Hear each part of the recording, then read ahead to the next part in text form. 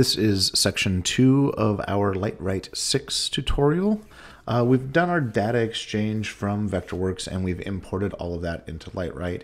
And so now we're just going to look at reorganizing some of the information. So I'm going to come up to the top under Maintenance and I'm going to select Position.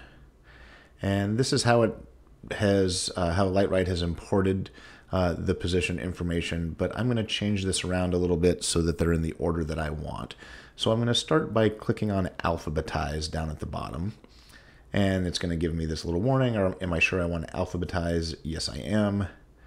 Click OK. Great. Now it's put the electrics in a numerical order, but the front of house trusses are still at the bottom, and we want to tend to orient our position information from the furthest away from plaster line coming forward and then going upstage of plaster line. So I'm going to click in this column to the left of front of house truss number 1, and I'm just going to drag it up to the top, and I'm going to do the same thing with front of house number 2, and now the positions are in the correct order that I want them to be in. So I'm going to click Close.